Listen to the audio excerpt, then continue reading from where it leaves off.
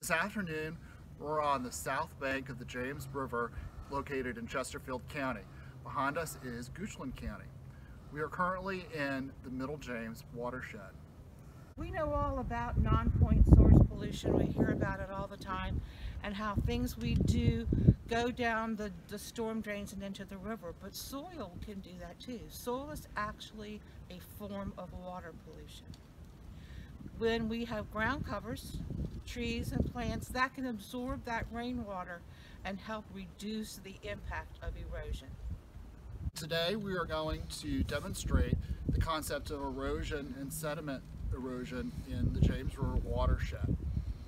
We have a container here that's filled with soil and it's covered with a moss covering.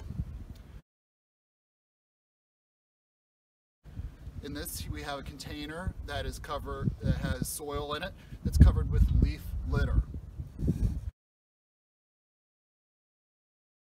And in this container, we just have bare soil. So we're going to demonstrate the principles of how having soil covered prevents soil erosion and sediment buildup. I'm going to pour water over the soil that is covered with moss. And you'll see that the water coming out of this container is clear. We don't have any soil eroding or running and creating sediment. This container is the one with leaf litter and bare soil.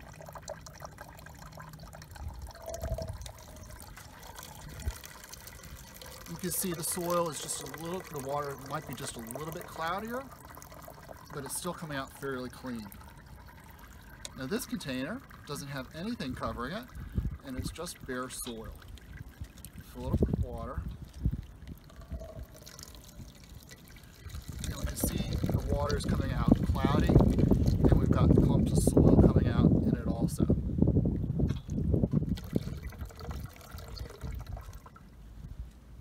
So how does soil in the river affect the James River and the Chesapeake Bay? When there's a lot of soil floating around in the water, sunlight can't get through to the plants underneath that are growing on the bottom. These places are usually nurseries for aquatic animals and also a food source. So that impacts those animals and affects their lives. When the water slows down and the soil sinks to the bottom, we call it sediment, and it continues to hide the food sources and hide the living places of aquatic animals. Sediment pollution in the James River Watershed is first to make sure that our soil is covered and not left bare. Again, we can use things such as grass, or in this case moss, to make sure that the soil is covered, or even as simple as a mulch of leaf litter that will help prevent that erosion from occurring and the sediment then moving into the James River Watershed. The James River Association publishes a biennial report card of the state of the James. Here you can see a copy of the 2019 report card.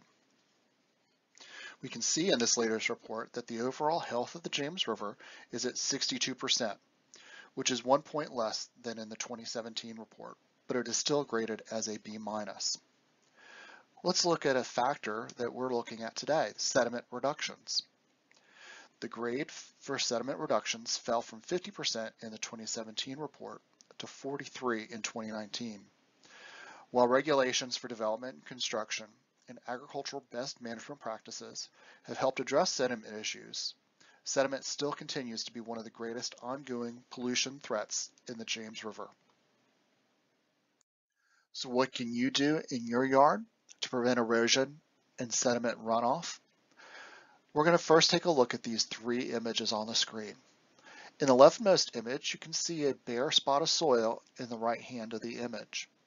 Water moves across that bare soil from right to left and deposits that soil in the ditch. Water then moves through the ditch and ultimately carries that sediment into the James River Watershed.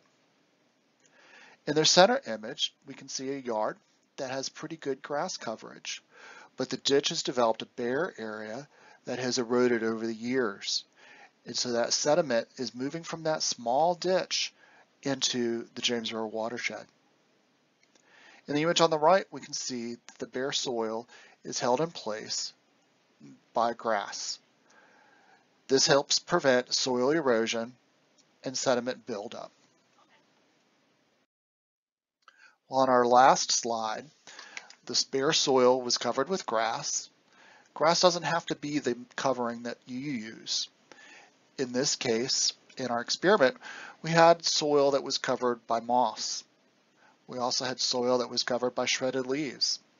So you could use an alternative soil covering to help prevent erosion and sediment pollution in the James River watershed.